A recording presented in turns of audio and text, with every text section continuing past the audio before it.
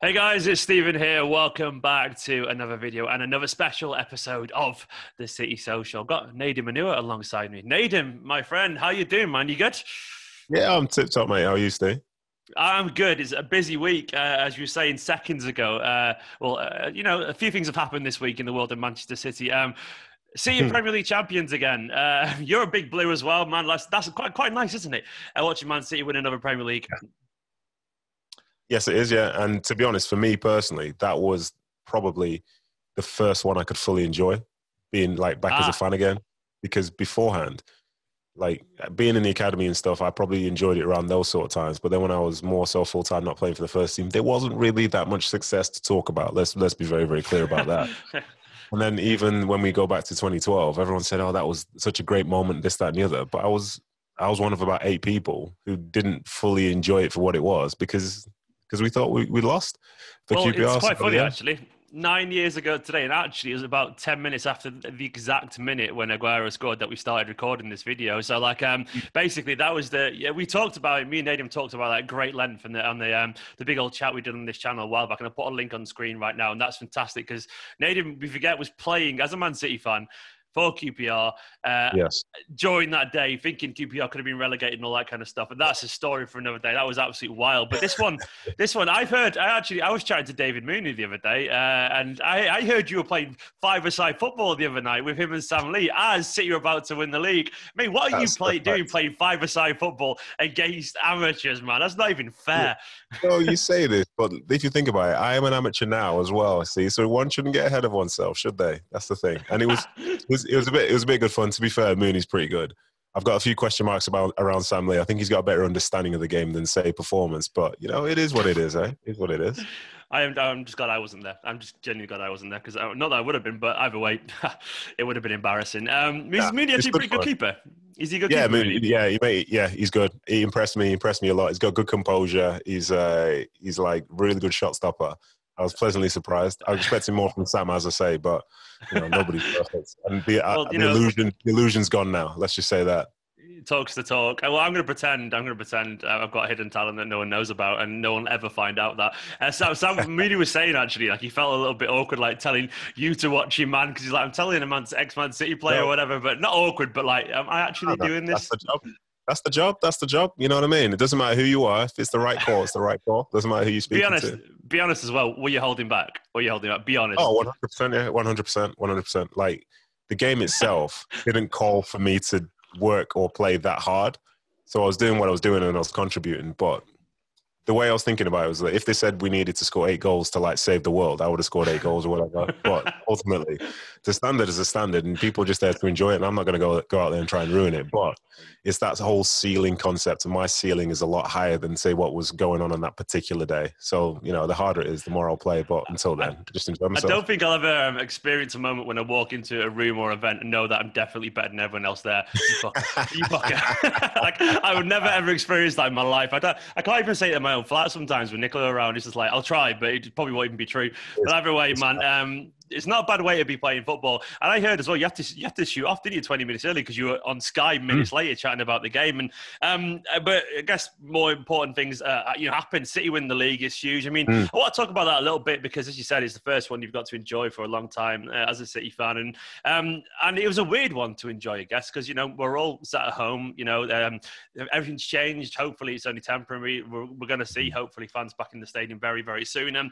But what do you think this one meant for Manchester City? And particularly Pep Guardiola, because it's been, I would say, an interesting year for Guardiola. It's been a tough year as well, personally. At one point, he obviously, he lost a very important family member due to all this, and there was times where, particularly during 2020, and understandably so. I'm not saying it's weight in any sense. Time where it looked like life, he was struggling. Like it looked like it was tough for life, and I don't know if it was because of that, but either way, he didn't look happy at times. So, I guess what I'm getting at is, what do you think this particular title will mean for Manchester City and for Guardiola as well as an individual? I think we can break it down essentially, or we can look at like bigger sort of things. And for the way that the last season finished, where Liverpool was so far ahead of everybody, given the fact that the year before City were right there neck and neck with them, initially going into the off season, I imagine, and just feeling a sense of pressure because you have to bounce back. So for the next season to start, obviously we're still in the pandemic. but for the next season to start and to not really hit the ground running, that's like alarm bells. This is a different situation. We've not seen this from a Pep side for a very, very long time. So the games are progressing, and come October time, most people are writing City off. And in fairness, I can understand why people would think that, because this is a City situation which they've not seen for years, where City are struggling in the sort of like, sitting around mid-table, essentially hoping to be able to climb the league and not essentially playing that well to the point where you expect them to start winning games. So the pressure was on massively.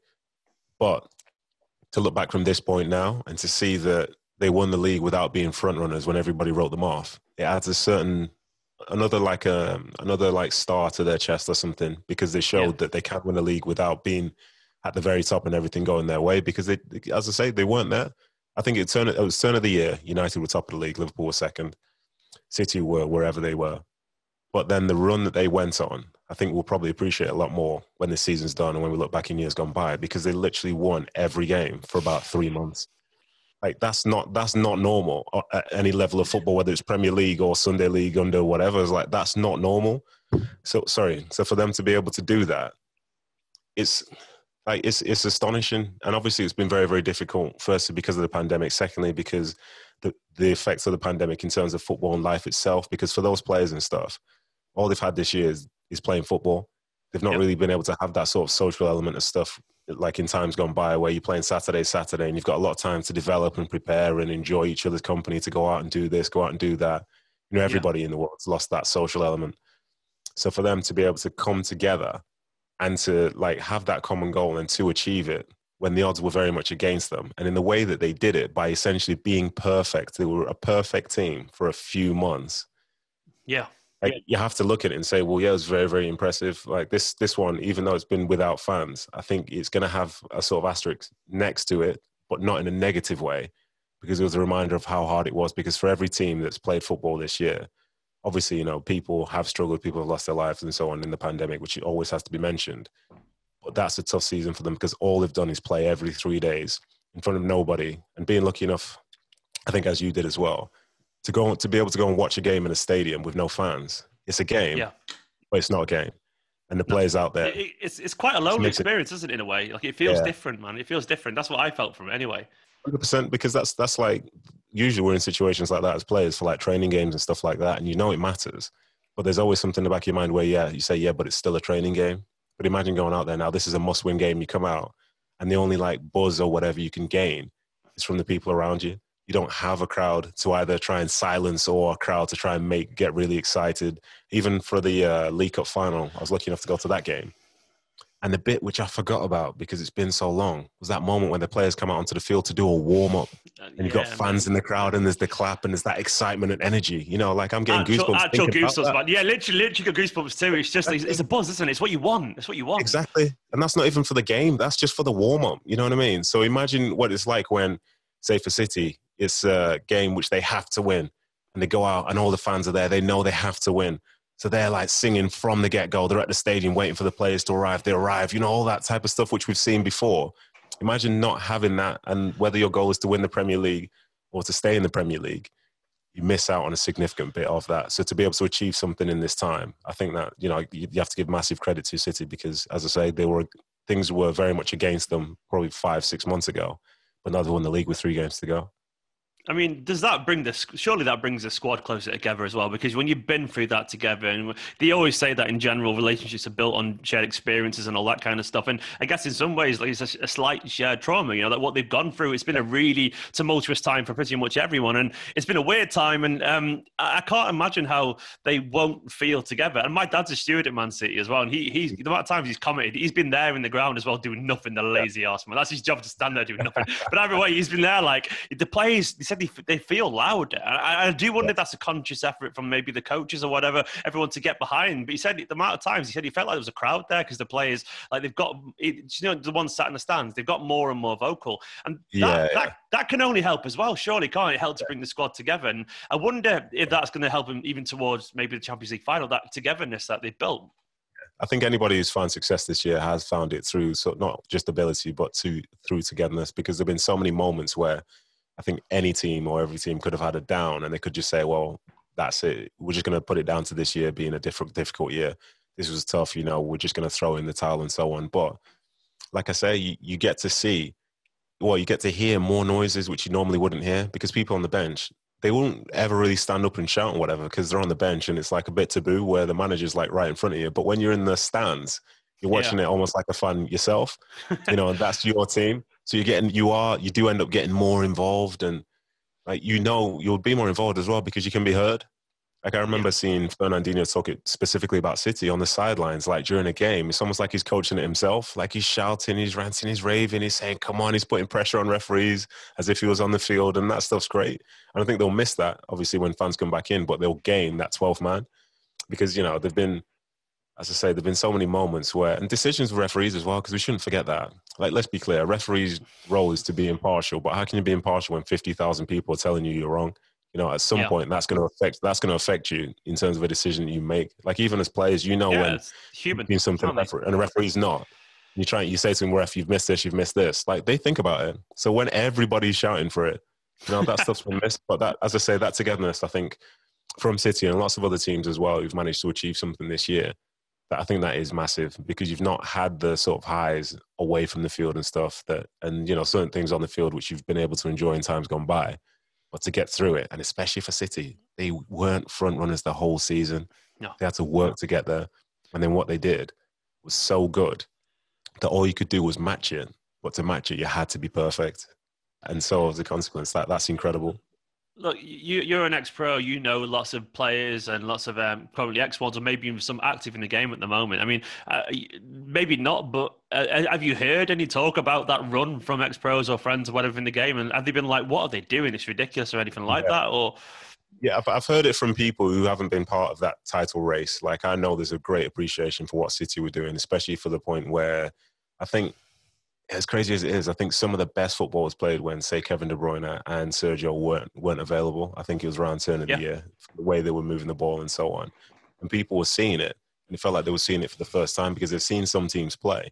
But they've never seen some teams play exactly like that, in the way they could control the game, the way they could keep a clean sheet, the fact that anybody in the field could score, and they were all doing that. So they didn't really appear to have a weakness. So people were looking at that and saying, wow, like they're different. They're really different, and that's the word, isn't it? That's the word, different, and that's hard to play against because like you've not experienced it before. What makes it different, in your opinion, as looking at it as an ex-player, as a fan, as a pundit, and all that kind of stuff? I mean, what makes this Man City side different to maybe the 17-18 side or the 18-19 side, or even, I don't know, Arsenal's Invincibles or that famous Mourinho Chelsea side or any of the United sides? Because it does feel like it's a different achievement. It's a unique achievement, of course, because it has to be given the world right now. But there's no denying it's insanely good. And I feel like, if anything, personally, I don't think it's got enough credit, personally, for what they've done for the consistency. But what makes it that different, in your personal opinion? I think the thing that makes it different for me, obviously every era requires a different type of team to be successful and so on. Because we talk about the Invincibles team, and for as much as they were technically good, like they were tough people from front to back. They could kick you in the same. Let's be honest. Yeah, exactly. And even like with the Mourinho Chelsea team, like they were the one and dones. You know, you go 1-0 down against Chelsea, just go home, whether it's the first minute or one and dones. Yeah, exactly. So I think for this City team, the thing that's made them so different is the fact that like it's this. Even though there's an incredible amount of like high footballing IQ all over the field, and it's matched up with a manager who's possibly got the highest.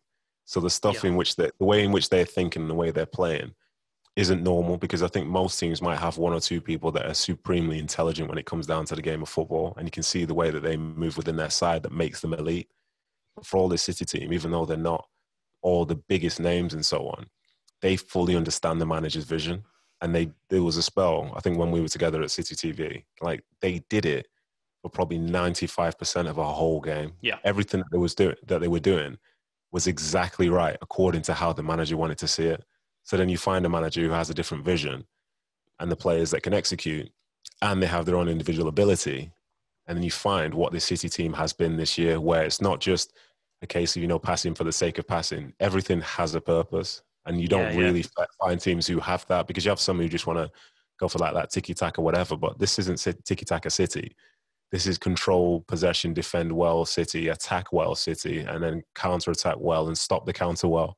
This is supremely intelligent football. And I think when players have gone up against it and teams have gone up against it, I think that's what they found the hardest, because for as much as people have incredible ability, like Kevin De Bruyne might play past you've never seen before, or Phil Foden might go past someone in a way you've not seen before, they're still doing other stuff which complements the team to their highest level. And I think that's ultimately why I think they're a bit different to teams that have come and gone.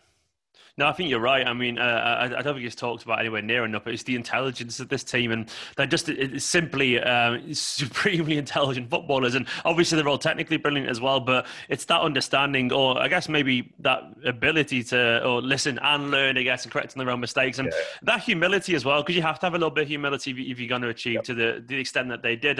It's testament to obviously the players, individuals, and Guardiola himself. I mean, and I guess this is why they're now in the Champions League final. I mean, as I'm going to put this up, it's about 2 weeks tomorrow, probably 2 weeks and a couple of days away. It's possibly the biggest game. It could be the biggest game in this modern club's history. Maybe, I don't know, maybe the United 320 moment was that. It probably definitely was, actually. But I think it's fair to say that this is what the club, at least the club's owners, have been building towards. They want this. They want that, that infamous trophy. And I guess who doesn't? But with that comes its own question marks, because obviously now we've got this balancing act as a City of trying to find who to play and what to play. Inside the dressing room now, how do you think they approach this now? Because obviously it's only 2 weeks away. It's not that long. You're tempted to rest some players, but at the same time, you need to keep players sharp. What if you're Guardiola now, Nedum? Like, what do you do? How do you even rotate the squad? How do you keep it happy? How do you keep everyone optimistic that you can even get a game as well? I think some of the stuff in terms of coaching to make people happy is keeping them involved in training, because I think some managers from the get-go, they'll have on a Monday, for example, if it's a Saturday type run, on the Monday, they've already picked their team for Saturday. So you have an 11 and they're doing all the team shape and so on. And then the other team are just basically cannon fodder, like they're irrelevant. So there's no time invested in those people at all. And that's when you can be really, really tough as an outsider, because you become an outsider. It becomes a them and us type thing. And it's good when you're starting and you get all the information, but then you might be a player on the other side who comes on after 10 minutes and has no idea what they're supposed to be doing because nobody's invested time into you. But in fairness to Pep, I think across the years he's been a manager, I think whenever he makes changes and stuff like that, I think the players on the field and the ones off it know exactly what's required. So if everybody feels like they're involved in training and, they're trying to find relationships, say, between the left back and the left winger and stuff like that, then, you do feel there's a sense of competition for places, and the standard in training will be very, very high. Firstly, because the coach demands it. And secondly, because the players demand it. And thirdly, because all the players want to play in a Champions League final. I think the games themselves, the last 2 games of the season, however many it is, they might matter a little bit in terms of who he's going to pick for that game. But it's the stuff in which you've seen probably day to day in terms of the tactical setups and stuff that he's going to try and do to prepare for the Champions League, which will probably change his eye a bit more. Because, for example, we look at the game when they lost to Chelsea, and the formation that they played is one which you will never see in a Champions League final from Pep. But there were probably players who didn't lose any credit with him because of the way that they trained and the way they actually went out to try and understand what he wanted from them in that particular game. So it's more than the result. There are little bits of information in performance, both on the field that day and in training and so on, and reactions and so on and so forth. So I think for him, he's going to hope that people stay fit, but he's also going to want to see who stays hungry. Because I think for anybody who downs tools now to try and protect themselves for the final, you kind of don't want them to be there, because every game should matter for you as a professional. And if you find a place where it doesn't, then how does that bode say if the final comes and things aren't going your way? Because you look at very quickly the semi-final against PSG. PSG were good in the first half of the first leg, survived in the second half. The second leg came, they had 1 or 2 opportunities, and then from there they imploded. You don't want to have a team of players who could implode. And I think for City, ultimately, I don't think they do, because at the moment they appear to be a team where when things are going wrong, they all band together to try and make it right.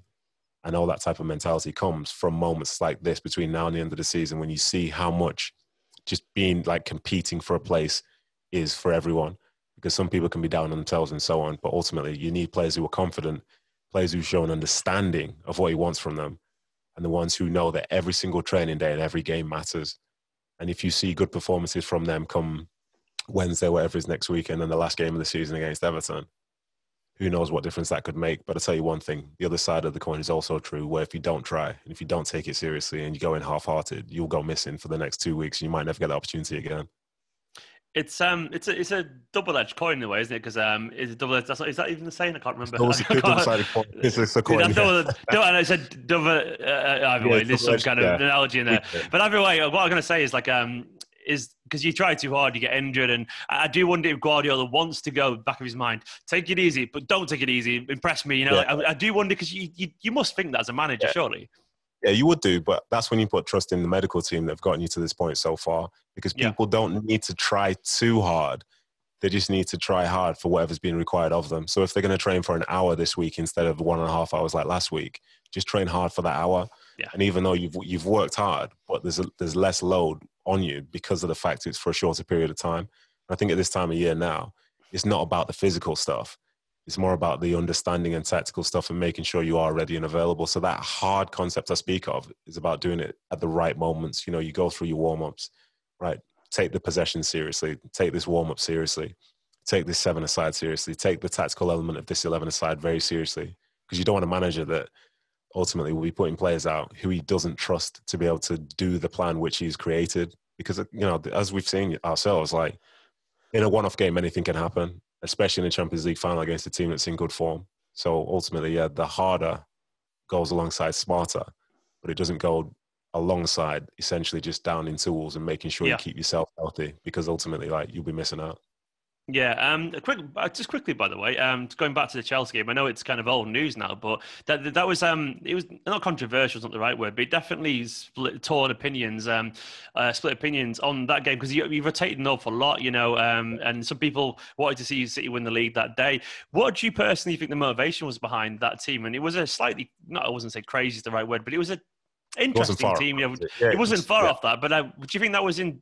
Do you think there's any deeper meaning to that? Was he? I mean, because Thomas Tuchel knows how we're going to play, but still he hasn't played against those. Or was it just a case of resting legs, in your personal opinion? Or I think there was a case of resting legs. I think he talks about that a lot in terms of the amount of load that people have had to sort of be under throughout this year. So he does try and protect people wherever possible. But here's the ironic thing: is if he doesn't play with a false nine and he has his favorite like wingers and so on and so forth, it means the people who are to come in are Gabriel Jesus, Sergio Aguero, Raheem Sterling, Ferran Torres. That's 4 of them. Like, they would be the ones. They would be the next ones in. So if you want to play them, you kind of got to play them all, unless one of them's going to be on the bench. But how does that look if you're on the bench for the main game, and then you're on the bench for the game 2 days after? Like, where would that leave you as a player? So I think he's trying to fit as many people as possible into that team. And I think if he could have fully rotated 11 men, whatever, I'm sure you would have really tried to do that. But circumstance meant it was whatever. But I think I wasn't too... Well, firstly, when the team came out, I was doing the City TV stuff, and I looked at the team. I looked at the names. I had no idea what formation they were playing. Like, not a clue. But I thought, Rodri is on an island. That's what I thought, to be around Chelsea's midfield like that. But, you know, there was a purpose behind it. They tried to do whatever they tried to do in the game. It was a long way from being their best ever performance, but the fact is you leave the field, everybody's healthy. You've just lost out in the last minute, so you're disappointed. But, you know, you don't necessarily lose momentum by losing that game because you're still very confident in your own abilities. And also for, as you mentioned before, one of the reasons, like, I'm a nervous City fan, but things that make me feel better about the... You're our age, of course you are, man. You're my age, exactly. So you have to be. Exactly. But things that make me feel more comfortable heading into a Champions League final, like obviously red cards and whatever can happen, but I don't see Pep losing 3 times to a team in a season. You said it. I know. But I don't... That's what I mean. That's what's making me feel, like, not confident, like they're definitely going to win it. But these are things where if City won it, I'd be like, well, yeah, because, you know, I don't see it.